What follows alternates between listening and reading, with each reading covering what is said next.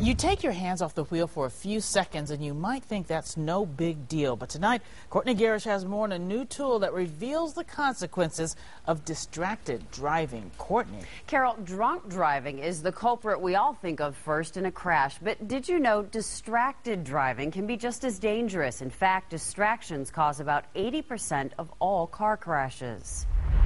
Wrong way. Oh, I'm supposed to go this way? It may look like these East Troy High School students are playing games A, B, C. and having fun. But serious crashes like these are the reason behind these exercises.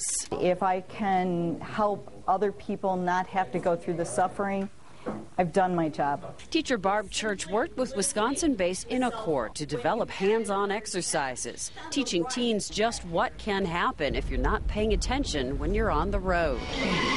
Take the simulated driving game. 16-year-old Zachary McClary drives just fine when he concentrates on just that.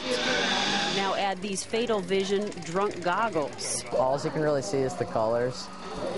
You can't really see too much of anything else. Next, Zach tries texting and driving. He says it's almost as hard as driving with the goggles. You can't really pay attention to both at the same time. What makes this unique is the use of all kinds of hands-on activities to show kids the dangers of inattentive driving. Take this simple matching game. Really, really hard. 15-year-old Sammy Javorek has to match 8 simple shapes while trying to text. It takes her almost 30 seconds.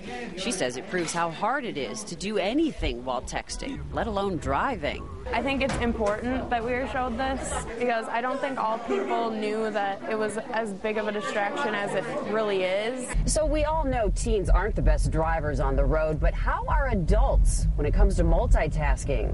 You kind of get a bullseye on your chest and everything. No way.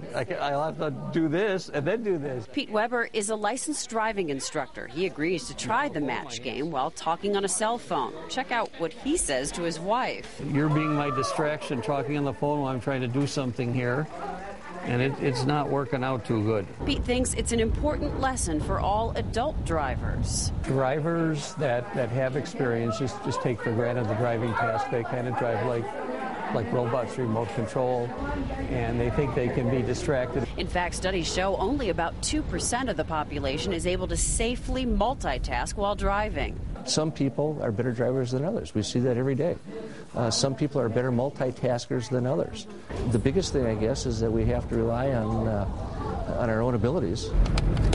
So the next time you grab for your phone or the GPS or even look out the window at the lake, remember, a lesson better learned with a game than in real life.